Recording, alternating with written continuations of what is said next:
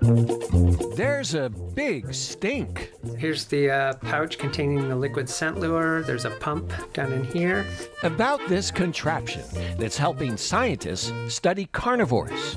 Every other day, this will turn on. The pump will engage.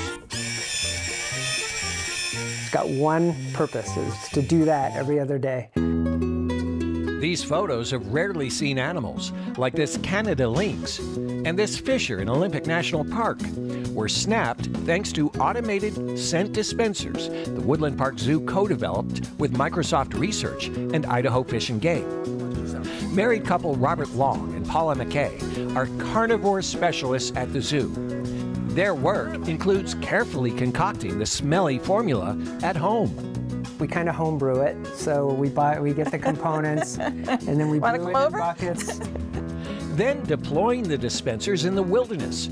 Also, very carefully, the stuff inside truly stinks.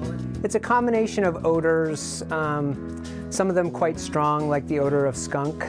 What we wanted was a device that would allow the scent to pervade the atmosphere, the air, through the winter without having to go back in to these stations, because some of the sites are very remote, inaccessible, there are avalanche dangers, etc. The scent attracts animals, and a motion sensor camera snaps photos. The lures stay up for a year. Then the researchers get to see what they've captured. Oh, yes. You never get over that. Especially exciting, these rare shots of wolverines. Paula studies them.